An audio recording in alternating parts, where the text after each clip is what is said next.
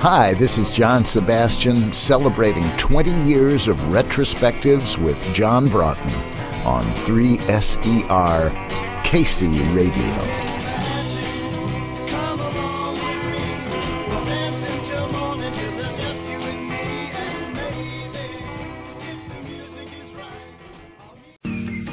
I believe your father was quite an accomplished harmonica player.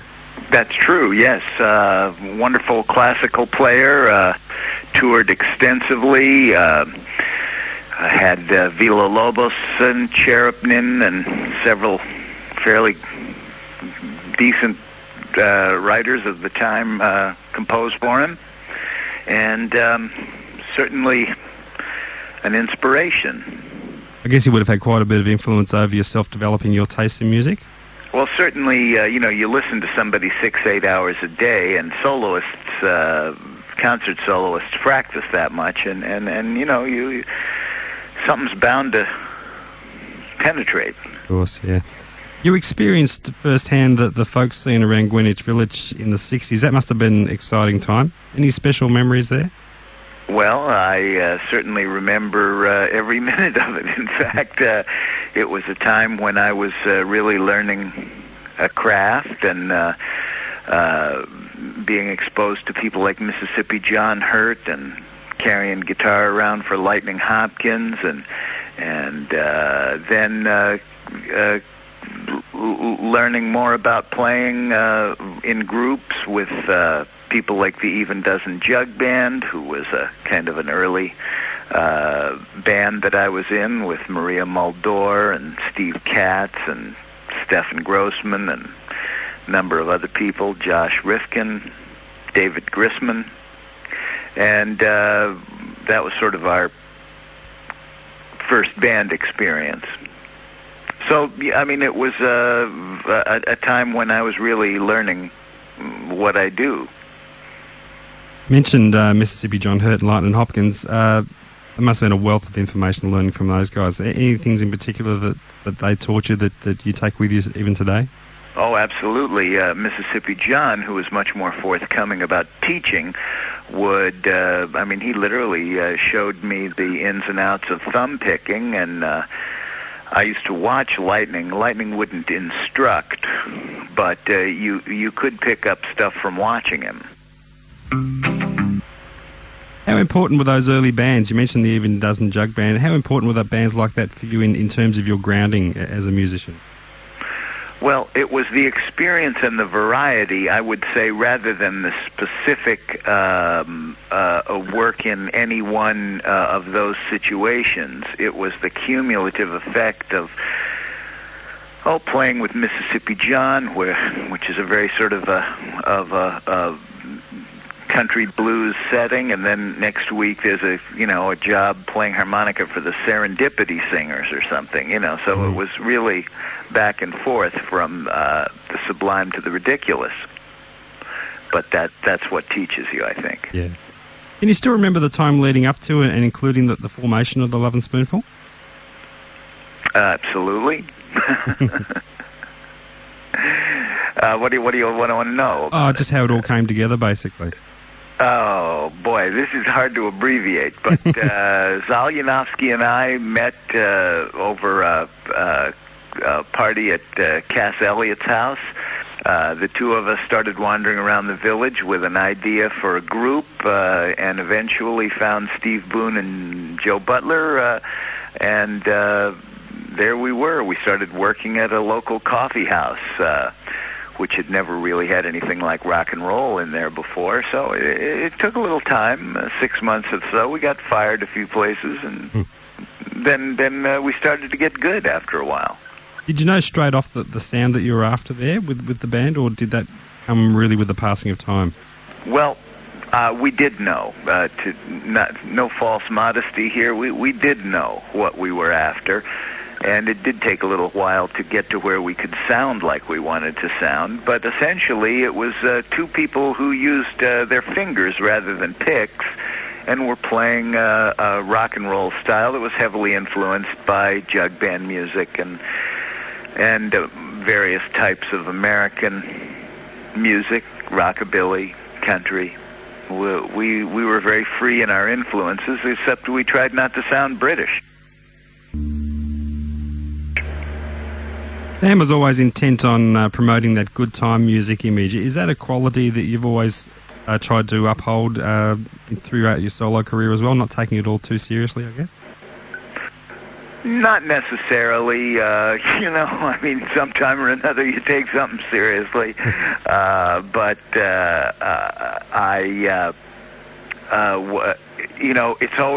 it's nice for journalists to be able to abbreviate. Yeah. And if they could abbreviate in that way, they could talk about us. And so whatever shortcomings that abbreviation might have, as far as, well, gee, I do write a sad song now and then, or whatever, you have to forgive, because the upside of it is that, you're in some teeny bopper magazine because they could explain what it was you did. Yeah.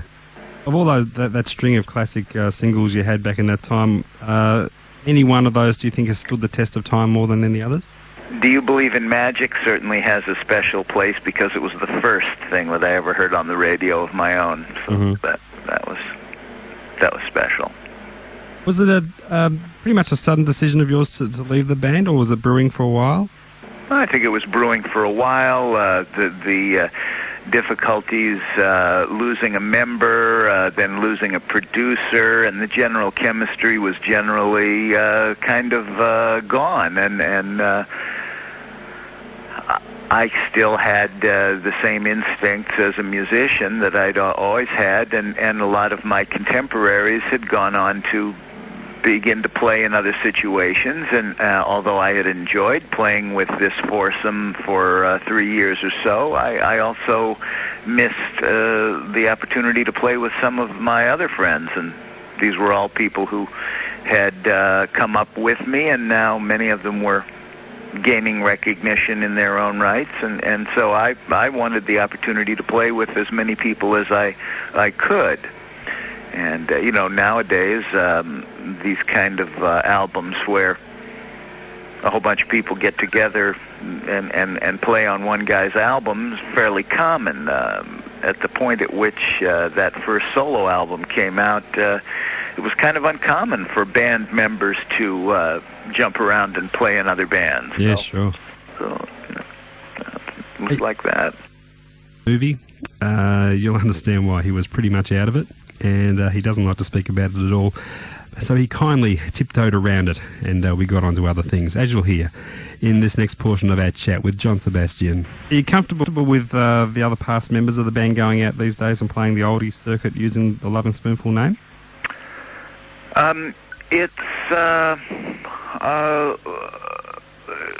How can I...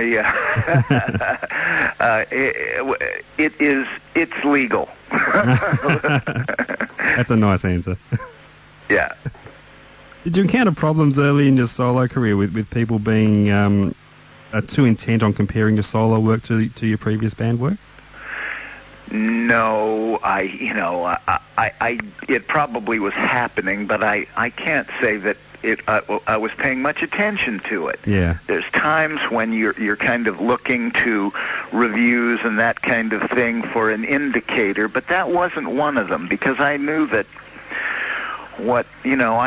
there was a large part of what I had to offer that wasn't diminished by changing whatever bass player or something, whereas there was certainly advantages to being able to play with other instrumentalists. You could play different styles that maybe might have eluded the original foursome, so I was enjoying myself. Talk briefly about Woodstock. I'm sure a day hasn't passed since that day that you haven't been asked to talk about it.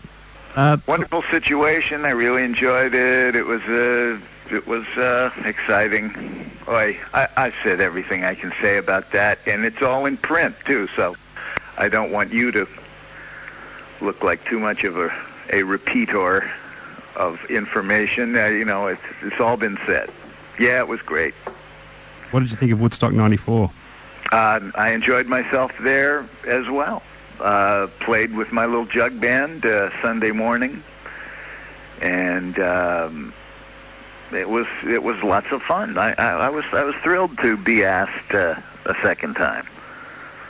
Now, you had a brief return to chart success in the mid-'70s with the TV theme for Welcome Back, Kotter. Was that a commissioned song, or is that one you already had in your repertoire there? No, it was very much, it was commissioned. It was created for the show. A fellow came to my manager saying, I'm looking for kind of a Sebastian-type guy to write a theme song, and my manager had just started working with me 2 weeks before that, so... Another thing you've had a hand in doing in recent times is writing for animated features. Yes. Do you tackle writing a project like that any differently to writing for one of your own recordings? Well, there is a difference in that you are in a team in that situation. Thematic writing is not unlike the process of accompanying for a musician. In other words, you're trying to make somebody else's idea shine in that situation, just like you are when you're doing your job as an accompanist. So I enjoy both postures. Tell us about the J Band and the background of the guys there. Well, the J Band got started as a result of a group called the Black Italians that started in New York. I was playing with a friend of mine named Jimmy Vivino, who may come to you via television late at night for if you see Conan O'Brien. Yeah, we get him on cable here. Yeah, well, that guitarist there is Jimmy Vivino, and he and I had begun a friendship and a playing relationship before that job came along, and joined a wonderful drummer named James Wormworth, and eventually brought in Fritz Richmond, who was the wash tub and jug player for the original Jim Kweskin Jug Band. Wonderful second generation jug band. That is, it was the first wave of 60s kids that got interested in that style of music. You did anything in particular? Did you feel a strong pull to want to get back to some musical roots with this outfit? Well, it was it really just sort of gained momentum all by itself. I have to say, I didn't really set out to do it, but it was an odd kind of a thing where actually a record company guy called me up and said, I'll bet you could put together a hell of a jug band. And I said, I could put together the best jug band. And then I started thinking about it, and it just seemed like it was a timely thing to do. I guess also now with the pressures of striving for chart success and things like that well behind you, you're in a period where you can really take this time now to sit back and derive some enjoyment out of your music? I guess music is a continuum for me, and it's always a joy. Now, are there any future recording plans for the band? Oh yeah, the I Want My Roots album, which is out on Music Masters, may be a little hard to find in Australia, but that came out in '94. Or 95, and the current album I want, which is called Chasing Gus's Ghost, is going to be released in the new year on Hollywood Records. Oh, terrific!